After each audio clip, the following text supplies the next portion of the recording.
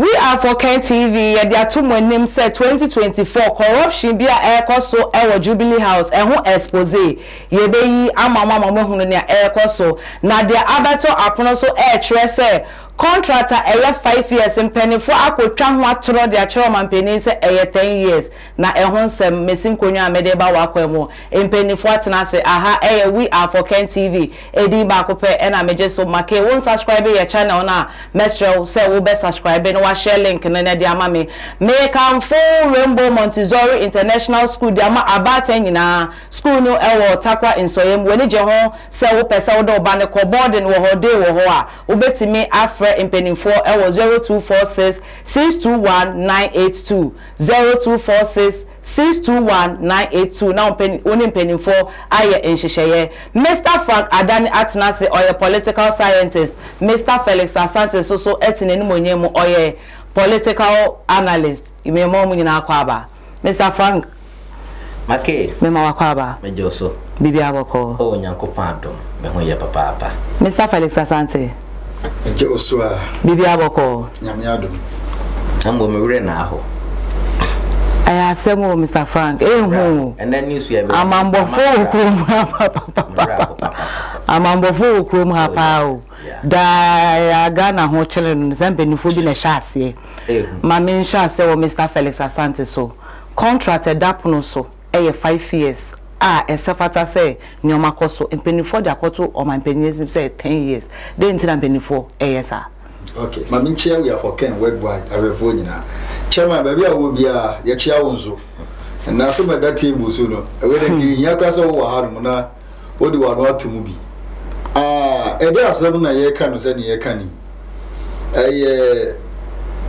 company bi ye from SMA yes ana GRA our contract the contract ni wo kwan be so downstream petroleum sector any upstream petroleum production okwan ye fa so ye nya petrol o my Ghana mu omom ko fa petrol ni de ba ene omom be ton de man no emu contract na ho asem ni ye ken na akoba ni say as a contract ni mu no ye rebeto Ghana ni mu say contract ni ye 10 years and so ukoko contract na nkase mu a 5 years and this 5 years we adwuma ni wie another 5 years now can I call him for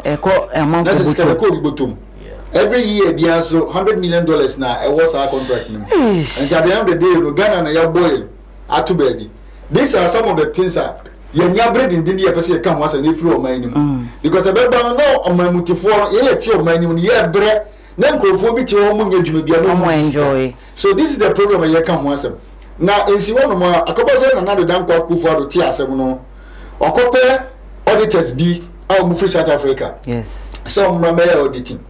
Na yen hwe nyema no yewom. Anya KPM je for. Yes, nti waka kire won but wakire GRA say information bi a won hia no on farmer won. And waka kire finance minister and I say finance sector ne say omo hwe no mo release sika bia to say 2 weeks time no betumi nya the audit no say and no krebe na won ne won kone ba.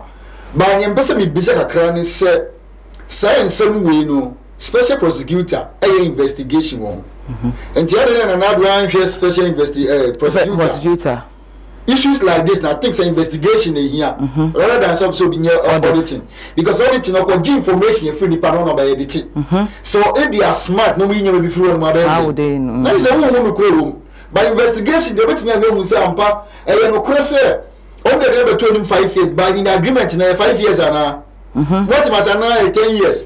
But I know one say me for special prosecutor na on for man wa shraj and this an kon sana ekonanti other place me te say journalist be correct say this company from South Africa yeah also my investigation on my auditing there are also more problem more issues though almost standing for some protected what is more protected but more issues when it comes to scandal among ni nipa mu yo freedom and when you bring this people so no may that investigation I think say some kakra only thing that we expecting him say kaswa jo Ghana special prosecutor shall na sit there I can more than you na mu ni wom and what I'm thinking is say investigation na was a cause and not auditing because when we go through the company na 5 years and now so 5 years they will be able to know say okay and go for an agreement you go 5 years no say there 5 years obey what they and then I also want to say okay company they create 5 years 6 years Enti ise so mbeka kire yen say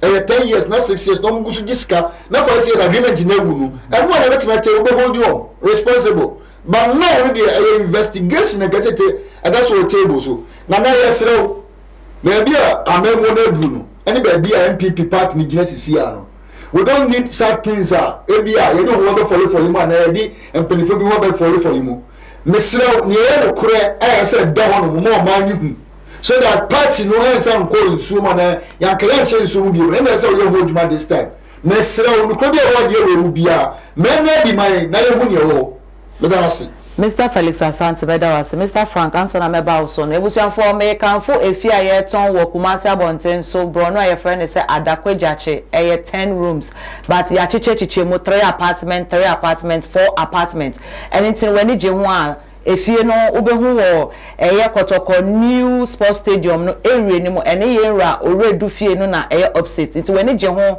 se wo pe fie ato a ebigu Kumasi Abonten so Adakwejache ena mekan for ama mpenimfo enso aye crowd so mbeje so anhoma na wo ho no ne omunye nhihye Mr. Frank Adana wo ra ho papa ti wonyina waboto Rahu. Because corruption and when into the Biamukas most stand for the truth no. Where be necessary Ghana for who say in same say but not see a kindness ye time will be and I say ye dobi ye can of crowd ama Ghana who don't in yet here. O just 7 saying. Okay. Mr. Frank. Yeah, Mama Farrell won't hear my master will so cry. In fact, the spirit of nationalism. Yes. The spirit of patriotism in Ghana for say mpanimfo or how near manie aye wumu ewo Ghana ha. Yes. Na contractor a year 5 years. Mutumi kwantro ka say a 10 years. Every year biya no $100 and something. $100 million. Enti say 5 years ni twemu bia 5 years na aka 5 years na aka no kwa amanfo butom ko amanfo butom adenti na yewo ye man na ye nyina adwemmone ahye ye ma na yenwi nipa hompo enti wuye wewu ana ubewu oh Ghana mpanimfo enti enkosi da ben mwanya sika anso mo ho ntom da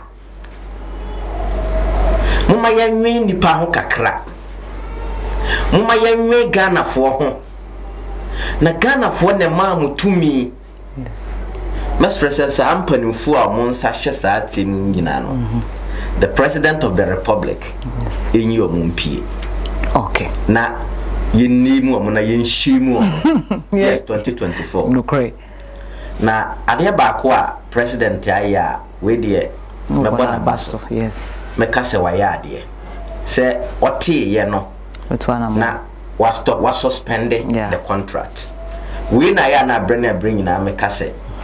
President of Ghana, President Nana-Addo Akufo-Addo, e wo 2/3 majority powers. Yes, they be ati ade bia e koso wo Ghana enye no. Obetimi a stop no one time. Ebi na aba no. Unse within a second. Second 2nd January 2024 and was suspended. What was suspended? Yes. You no power can overturn it. Yes. So what you say? 18 years say other deals, the lithium deal na kosono. Say President Akufo-Addo bring Ghana for one on suspended that. And also 10% yes, Ahoharia or they are suspended this SML and GRE on fasa no and suspend the lithium deal and tesa not just that lithium deal no or also so ne ho bom because koto de ne bodwe nyanya nkyere bon fa nko now with the issue of say you see amonye auditing I think it's okay both the auditing and then the investigation because the say a forensic auditor the truth will come out if only say omon hide bibia na say omon sheda mfa akire na omon clear omon want to say clearing agent na omon sheda en portray bibi to the public say they are fighting corruption meanwhile underground no now it is going on then yes And said the Braka and a special prosecutor was working on it, was doing an investigation. They should also contact him, let him do his work. Yes. And the strike, you know, yeah, na omwajuma ye no, etosini. Because they are being influenced by the government officials. Nti omuko hunu no kure numpa no ma yakatasumu so. But what we should understand is no matter what, we are all going to die one day. Yes. We are all going to die one day. We should think about the vulnerable people are omuti abontenso. Oh, Mrs. say what take a moment after tropa. Yes. Share Ghana for omugina traffic mu ton ade. Bia papa panyini ma me panyini abrantie ababa wa na omo ton ade traffic ma metimi gina ho bi so omo say ade 1 CD 50 pesos 2 CDs way did a pen no be boa no de bi etua na water bill no de etua na light bill no de bi etua na daika obedi bi odi bi behwe abusua na me ra ho na utimi ko bo omaina po sa nipa we a ugina mu bi kura ka timi bobi mu kumomo yes ka timi bobi mu di omodem na odi enyankopa ya wadom ba bia oteno ho dwo uti Jubilee house untua light bill untua water bill aduani a ope na udi udda ka mu free fuel abai na eto ntinka sumo maino po kwa papa so na wasanso afakoti kwanso bo man no krono enyawo hey menua politician nyankopon wo ho yebewu yes dan yebewu bia be na wonim se woye sei ni nyina ria bo wieye yese agana kana bunu na wo ma na wo nsia fem wo ma no na na wabusia e na wo de problem e beto so nti mestre president Akufo-Addo the power or whatever be I can asem no onyusu tumi no na there are many deals wo ha on council no but manen koyese or sheda ababe ye for public sympathy to say oh president ayade na bia oh mama monye investigation ana monye auditing entina just to so mo be bring Ghana for ye ni so be we know asanso ababe clear oh after the audit no and after investigation no we be actually say enye no correct na ya sheda because they cover up because those politicians no mo Jubilee house ho a omo yes ane ma no ejeje sika kese na omo increase bill no omo ya omo koma president ni bi because a president unim ho a nka they cannot sit at the Jubilee house and do what they are doing when the file omo because they say okraman no ampu okronfo na okraman ne kromfo no e wo twaka enti the Kremlin agent aye clear omunyina na what happened at Cecilia Dapa Cecilia Dapa ni case ne ba sen and Cecilia Dapa investor na obabe ye investment e wo Ghana ha no Cecilia Dapa so no obabe see ye and president himself told the investor to go to Cecilia Dapa to sign and of course Cecilia Dapa ho and Cecilia Dapa ka kire ne say I just say we see the 120 bed capacity hotel modernized one standard one and Sana was signed contract no so who ordered Cecilia Dapa to do so question that's why when special prosecutor arrested Cecilia Dapa over $1 million at her bed na afin so no mo call ye sika quantum of money mo do more than 5 hours and a check we ye no mo seize na account ni nyina no president Akufo-Addo a make sure say ya clear Cecilia Dapa ama ne ho aye son ase case no a foolish case so that is to affirm say the president at the Jubilee house is involved in all these things but now I start to say they have to do something for cover up for them to say, oh, the president no crano, why yeah, this is the first step this is the best step that he should take it. But if they are wiser, we are smarter than them. Yes. We still expose them. So until the president, you bring the reality because the investigation has been done and it's 5 years instead of the 10 years now on the they shouldn't come out and tell us any story other than that. And those people involved should be punished severely to serve as deterrent for the rest. Yo, Mr. Frank Adanimeda was say. It was for American for your papa compare in Japan, the Wafa Sifo School, Amabaten in a lead international school. Will Pokwase Aman from Opesa will buy a titan or no buy a man penny, and ask any particular that year. One in penny Foncasa, was 0246 928 031 0246 928 Mr. Felix, Mami, final words. Sorry, senior contract for sale. President the year near man, me expect said this time on Susana on you. On may say be when you will be say or your investigation ni we or your audit ni we na a cobase bo be when you na. On my cover never be asked but baby agency say hotro. Here cover up bia. Senipa no afomo o memre ni no. Na nyine hu ni yesa mpa na do dan kwa kufu do enimu no. O samba back to the state. And one am wa meka. Medas Mr. Felix Asante. Mr. Frank Adani. Okay. Oh, final words. Oh, my final words and I say, Gun of winning and count my command to me. Achiana Emuye. Desna be buina.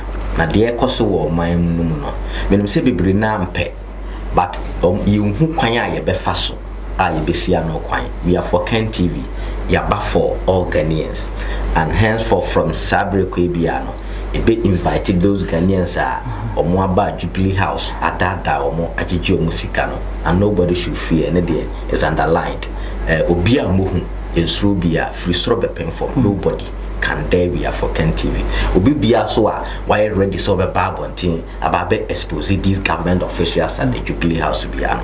You are welcome. Just pick your chairman, Mr. Brefeja number, na you know in Ninkombo, a better Ghana. Mr. Frank Adani, Medamase. And so Medawasi. It was for Mugusu Air, we are for Ken TV. Yashamo Bossa has say no crefi and neha, and into the 2024 expose a guya bemono, Monko Swama Munindaha, Nina Baba Makwemo, ma corruption. Tuna si deku on subscribe your channel na make sure say o be subscribe your channel no na wa share link nin so e dia maye ye ton efie ewo Kumase Brono a friend is ada kwajache 10 rooms ayachichem 3 apartment 4 apartment weni je ho a ewo Kotoko New Sports Stadium area ni mo ene ye rore du fie no na e upstate ntin weni je ho so pese o ye fiera obetimi ni mpanimfo nso akasa saa so na enche ye bi school na school papa American for amao ewo Takwanso yem Rainbow Montessori International School yes dream believe motivate to success into no person uba enya success na make kan wasem na woni penifon kasa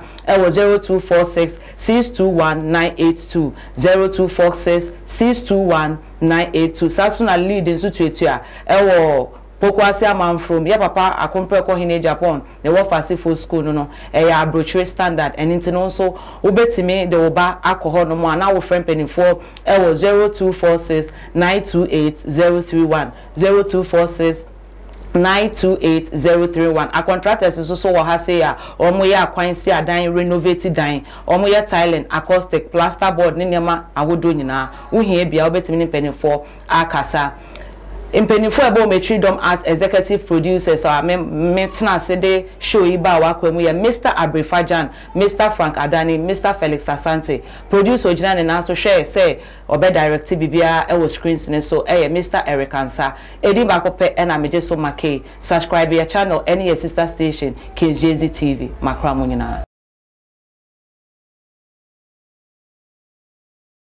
The foundation of every kid's education is important to every parent. That is why Leap International School is here to give your kids a solid foundation. The school that cares about its environment and seeks to transform it is one that cares about the education and well-being of its kids. The school has a playing ground, a bus to convey the kids in and out of school, as well as a well-furnished facilities and resources to groom the kids to future leaders. Not forgetting the well-learned teachers that are patient with the kids to ensure understanding is easy. They are located at Amanfrom off the Pokwase Amasaman Road. For more information, call 0246 928 031 or 0246 098 067. Be part of a school that leads, learns, evolves, act, and develop through sound education. Lead International School, the next leaders.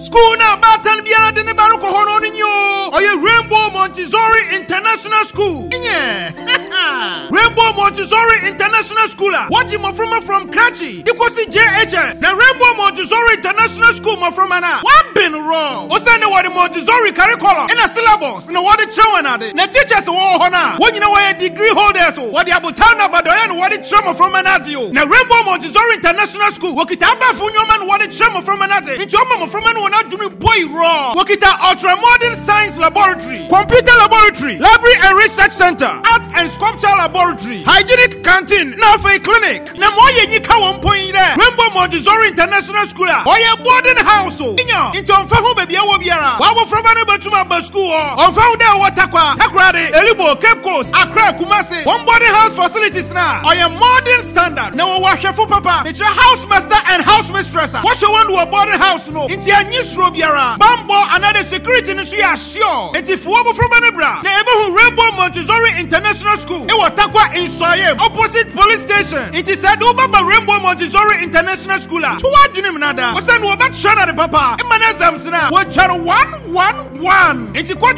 mission form. It was Hantaman Raban, what Takwa Soyem branch. Frayane 0277 100 823. Rainbow Montessori International School. In Moframa Wanda China won't fap him. Oshasuaha. It's a Hana Batan Biara, or the number from a river.